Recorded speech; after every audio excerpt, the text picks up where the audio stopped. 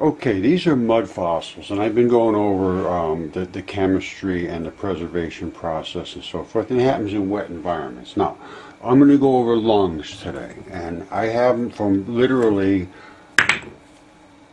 like it came out of the box yesterday. It has the pleura on it and everything, all of the investments, which are the fascia flaps and so forth. The depression of the heart is there. This is a human lung, and it was DNA tested. This pattern here is even on human lungs, and then this flap comes off and it latches down, and that's what holds the lung so that it doesn't flop around in your body. There's no question what it is, and it was DNA tested. And I'm going to show you this stuff in a microscope. Now, that one there was fully ready to go. Now, this one here is partially deteriorated. The pleura is coming off, and it's down to where the lung tissue is, the lobes and so forth, and that will turn red if it's wet as it gets rehydrated. That's the nature of blood, and sometimes it doesn't, but this has been rehydrated many times, so it's not getting real ready. But this is same thing. It has the same investments, and that's the pleura, and this hasn't been DNA tested, but I'm sure that, well, it's some kind of a lung. Let me put it that way. There's blood in there, and that's the nature of it. The blood is what preserves them. Now, this was a lung that was preserved in mud. This is a true mud fossil. They get preserved in different ways, in different solvomorphism. It's called solvents. So this one was in mud, and it's a lung, and I'll show these things under the microscope. They show a lot better. Now, this is also a lung that is partially deteriorated. This is what's called fascia on the surface here, and I'll be showing this in the microscope. And this one here bled out partially, and this bleeding is this. And some people call that granite or whatever you want to call it, but it's not. It's in the real granite is actually not a natural stone. It's reprocessed stone after they take the metals out. There's no metals in granite, and it's granular, crushed all back together, totally homogeneous. It was from metal processing, and then they put it back together again. A lot of the granite is, and I could prove that, and it's quite obvious. Now, this is what happens when blood leaks out in this particular case, of this lung. It turns red and it turns black, and the reason is the red blood is the FeO3. It has oxygen in it, and that's what a lung does. It transfers oxygen into the blood and takes the carbon dioxide out. The FeO2 blood is depleted blood, the black blood, and this is fully understood. They're isotopes. They're FeO2 and FeO3. There's a 2 oxygen and a 3 oxygen. They're oxides. Anyway, that's what it is. Now, and you can see the pores, and if you cut it open, you'll see the whole thing. That's a lung. Now, so there's another stage of decomposition. Here's one that's down to the lobes, and these are the literal lobes. If you look at them carefully, I don't know if you can see this in the magnifying video here, but they are literally the lobes of the lung, and this is a lung that's been cut open, and this is what happens inside the lung as it transfers the blood and the carbon dioxide in and out. And there's actually metals in here, and you can see the metals when you look at it in a microscope. They're very obvious, and that's the key. And here's another lung, and there's the investment at the top, the red investment where it hooked in at the top, and it has the same thing, the red investment at the bottom, and all the lungs are similar to that. So lung, they're all over the place. Now, what else I can show? Oh, and here, when you get into volcanic conditions, they come out like this, where or acids or whatever. It eats all the bioorganism, the organic models, the volatile organics inside, and it leaves some of the iron is still in there. You can see it's red. I hope you can see that in here. Now, and you can also see, if you can, there's like crystals grow in these vugs. These holes are called vugs. And that's where the organics sublimate out of creatures, and that was a lung of some creature. And they turn even this way here, where they look.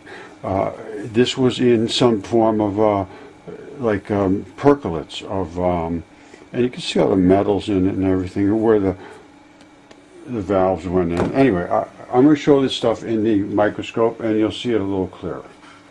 Alright, this is what bled out from one of these lungs, and it literally bled from all over the place. It was like a bloody mess.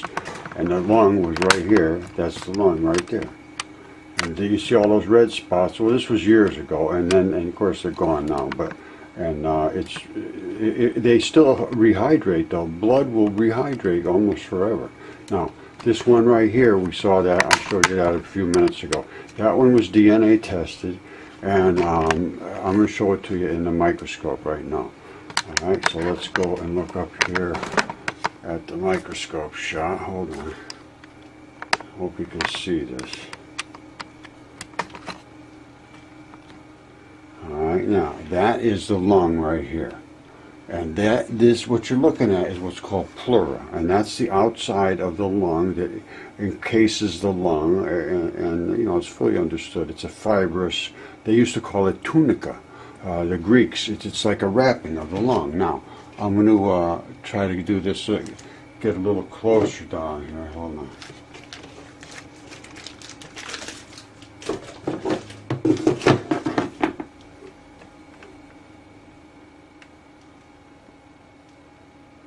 Alright, now you can see what it's made of. You see all this little white fibers. There's all these white fibers, and then there's this little brownish stuff and the blackish stuff.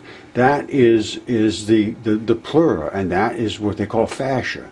And fascia is it separates all your organs in your body, and it separates all the fibers in your tendons, and it literally separates all your cells from all your other cells. It's a web that completely filters through your body to keep everything from mixing with everything else. And your veins and your arteries are complete, like they're glass tubings, literally, in your body. When they're wet and they're supple, they resist virtually every chemical there is. I mean, you don't fall apart in chlorine and all that stuff. So you're pretty well built, and these things that's called fascia. And I wrote a paper years ago. It's called Fascia Facilitated Fossilization, and that is what happens. And when these things break apart from glacial tilling, and after I believe they were preserved in the Great Flood. And I don't know what happened after that, they sloshed around or whatever, they got broken up into pieces, and the pieces are the literal body parts that are separated by this fascia fabric. Now, if you can see over here, hold on, over there is another, that stuff right there is from another extremely old rock. And that is the fascia that coated that rock, and they believe that was a lung as well. I have them coming out of my ears. Now, so that's that particular lung. Now let's look at the one that was partially deteriorated. And that's this one right here that I put the water on. You see this ridge right in here? Let me get something I can point with. Alright, this right here, this ridge, is the fascia. Well, it's a pleura. Let me see, back it up down here. Let's come way down here. All right, this may be a little easier to see.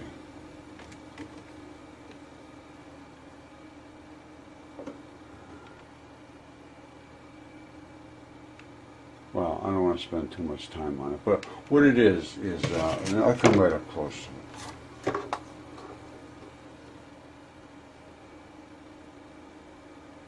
You see, this is the one that's deteriorating. We're down almost into the lung here, and up here we should be really in the lung, actually. Let me turn the light down a little. You see that? That's literally the lung, and that's parts of the lobes of the lung. And that's after the pleura degraded and got down there.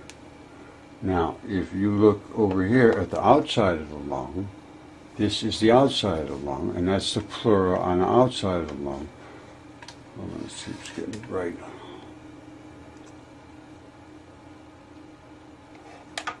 All right, that's better. Now, this is the pleura on the outside of the lung. Now, let's move to where it deteriorated away, and now we're on the inside of the lung. You see that? I'm trying to move this around. You can see there's like a 3 dimensions to this. You see those little tiny holes? That's the actual tissue of the lung. And this, of course, is the outside of the lung, as we saw. This is the same lung that's partially deteriorated. Now, so that we saw that. Now, here's the mudfossil lung. Now, you can see the outside is you could see that look, and this is the hold on.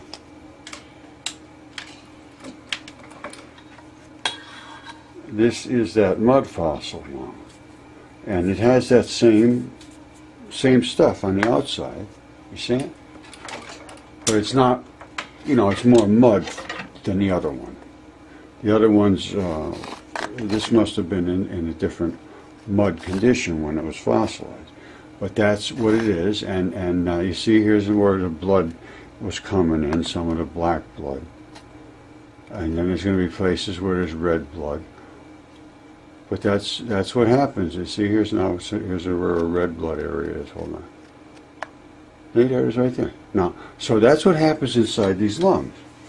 Now, when they go all the way to total deterioration, you end up with this, which is your, major completely. I showed this before. Anyway, let's go back over this now. This is what happens inside of this lung. Let me back this out a little bit, so it's going to be hard to see.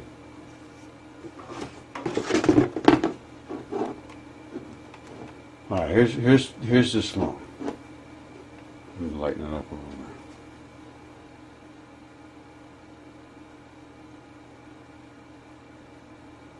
All right, so now here we go. That's inside of a lung. That's what happens. All these little chambers go from one to the other, and you see there's black and there's red and there's black and red. And what that see is black over there, there's red over here. The red is your ferrous oxides and your blood, obviously. Hold on. I have a hard time orienting this. All right, now.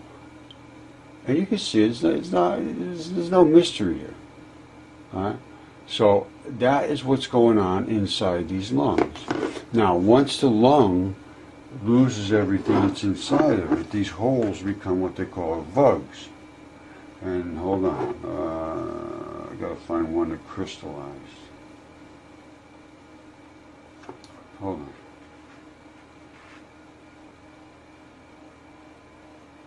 on. I saw one before. They're in there, but my eyes aren't that good. Anyway, they're in here. So take my word for it. But anyway, that's the deal with lungs.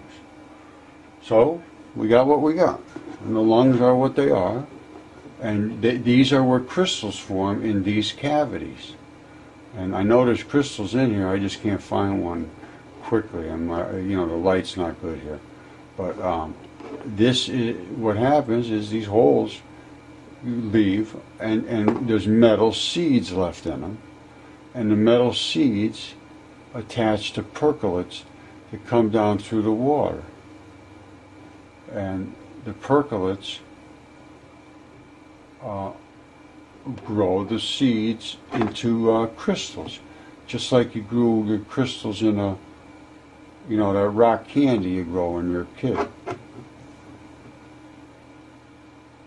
Anyway, I can't find any diamond or crystals in here, but they're in here. You can see it's all organic. So that's what we got. Those are lungs, and you can go out in your backyard and find them. They're all over the place. They're everywhere. I mean, literally everywhere. And if you can't go and find one in 10 minutes, all I can tell you is lens crafters. Now, that's what I got, and I think somebody should look into this. These are not accepted, but there's I have well, I did 3 DNA tests, and they've all been tested human DNA. So it's what it is. And all these rocks have veins and arteries in them. I've shown this over and over and over, and it won't be allowed to be reviewed by science. Yale won't help, Harvard won't help, nobody will help at all. Nobody in the scientific community will step forward. So that's my issue. I did the work.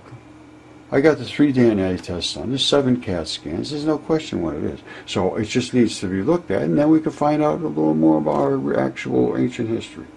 That is what I am asking and hoping for that to be done. Thank you.